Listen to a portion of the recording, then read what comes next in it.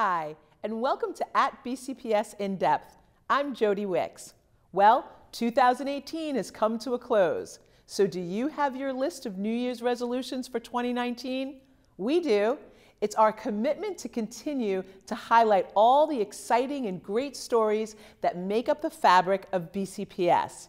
Perhaps you may be a part of one. So snuggle up with a cup of hot chocolate, kick back and relax, and get ready to check us out. BCPS always provides opportunities for our students to succeed, but this time it was for the young men from high schools across Baltimore County. So let's check out the Leadership Summit that they attended. Being a leader comes out from who you are, comes out from your experiences, comes out from your beliefs, comes out in the way that you see the world. It comes out from within. BCPS held a leadership summit for more than 150 young men from our Baltimore County high schools at Goucher College. The goal is to provide leadership training and academic community building for students to help them build a pathway for success. We have amazing young people in Baltimore County Public Schools who have great leadership promise and potential. So the Leadership Summit gives us a chance to nurture that promise and potential.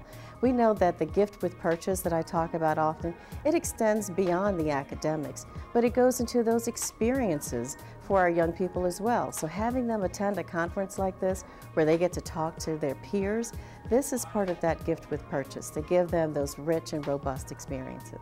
These young men heard from Interim Superintendent Verlita White and keynote speaker Sean McComb, who was our 2014 National Teacher of the Year and currently an assistant principal at Pleasant Plains Elementary School. Leadership is not about a position or a title. My lesson in leadership is that leadership is really about a way of being. Mr. McComb had a lot of very big takeaways, but the main thing for me was probably that everyone can be a leader within themselves, but they also need that motivation from something else, someone, something that can drive them to be a leader for someone else and just help motivate everyone. And he's a very powerful speaker and he's very persuasive when he speaks about leadership. Being a leader is a lot to deal with, You gotta have responsibilities, you have to take care of other people, you just gotta think about the world, just not yourself. It's not being about being selfish. It really hit me in my heart when it said, when you being a leader, it feels right. And when I be a leader, it's just me. It's natural to me. After listening to speakers, they were able to go into breakout sessions that included preparing for college, student leadership, being a man in the 21st century, and many other sessions. Kids come into high schools with different backgrounds, and not everyone is able to understand them as well as others can, and sometimes it's just that extra push or extra nudge you need to give to somebody in order to have that leadership in their life. It's just that little tiny push they need.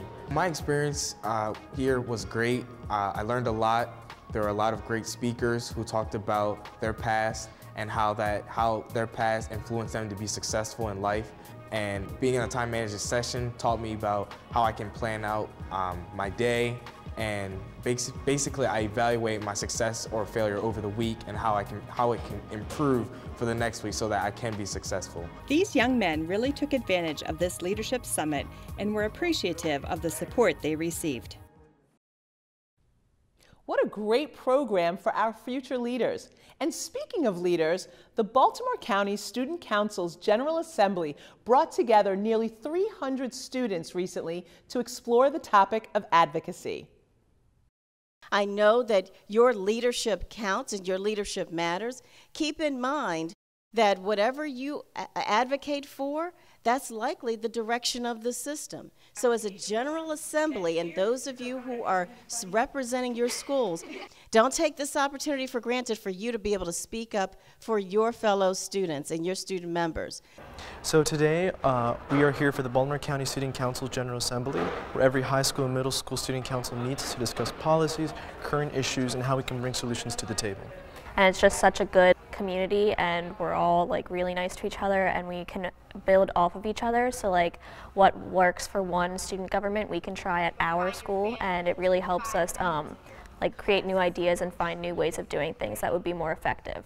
It was a good time. We went into our small groups and we did this whole activity where how we talked to each other and we were kind of like a family and we shared our experiences in our school and how our school runs and about ourselves. I think in many ways what we can do and what we can build is only limited by our imagination and our ability to come together to get things done. It was really cool to see our Baltimore County executive here because once again it shows how much our voice matters. Ms. White said that as well when she called us her babies. I thought that was very nice. It shows that everyone really cares what students have to say. And also hearing Johnny O saying like you don't have to wait to become a leader, you should just go for it is really like, it helps me strive to become a better person. What you're doing now, I think, is an amazing step on that journey. I can't wait to see the leaders that you are going to become because I know the leaders that you already are. Making personal connections to students, parents, and staff is the key to a successful schoolhouse and community. On our latest school profile, Deer Park Middle School focuses on its AVID program and how it's preparing students for college and careers. Deer Park is dedicated staff. Deer Park is a great place to work and learn. Deer Park is motivated. Deer Park has students that are engaged. Deer Park is energetic, fun, different each and every day. Deer Park is an awesome place where students have a voice and where we listen and hear our students with their concerns. Deer Park Middle Magnet School is a wonderful school. Our students are dedicated, prepared, motivated, mindful, and successful. We are a learning community that inspires every student, every individual in our building to rise above every challenge every day. That vision was created by all of our stakeholders. We came together because I believe in a team approach, and as a team we strive for excellence in everything we do, from academics to the arts to athletics. Excellence is our goal. I would like to showcase our AVID program. AVID was first brought to Deer Park in 2014. AVID means advancement via individual determination. Our students have participated in college 3-day simulation programs where they were members of the college student population, and they received instruction from college professors. We were the only Baltimore County school to participate in AVID Day at the University of Maryland. We have a mentoring program with Stevenson University, the Mustang Mentors, which has allowed us to have a partnership where we are providing annual college campus tours and able to participate with students on the college campus, which is a big deal because we are trying to lay that foundation for the college-going spirit and mentality even before they reach high school. The mentality of AVID is something that we want all students to have with their organization, with their binders, with their organization and preparation for that college-going spirit. Deer Park is everything a school should be, and we are working to be more. So, have you read any good books lately to your children? Here's one that you may want to pick up because it takes you down the ocean. And then 20 and 4 would go on the side. It's not just working math problems these days for Bear Creek Elementary teacher Katie Ruskey. She also wears another hat, that being an accomplished children's book author. The book is called The ABCs of Ocean City, Maryland, and it's actual vacation. It starts off at Assateague Island, starting with A, then it goes down the boardwalk, then it goes to Candy Kitchen, the Dough Roller, all the way down to Thrashers, all the way down to the 11 o'clock checkout on the next morning at 11 o'clock, where everyone is exhausted from all of their fun that they had that week. As a former BCPS student herself, Miss Ruskey's inspiration to write started pretty much around the age of the students she teaches today. When I was in 5th grade, they always ask you, what do you want to be when you grow up? And I always wanted to be a writer, so my 5th grade yearbook from Edgemere Elementary says I want to be a writer. And we have a family place down in Ocean City, and we've grown up going down there, my sister, my family, and I. So it was just a really great story to be able to, think about the stuff that we did growing up, and it was really nice to be able to put it into a kid's book. Oh, yeah. I'll take 3 activities. What was your favorite activity? One favorite.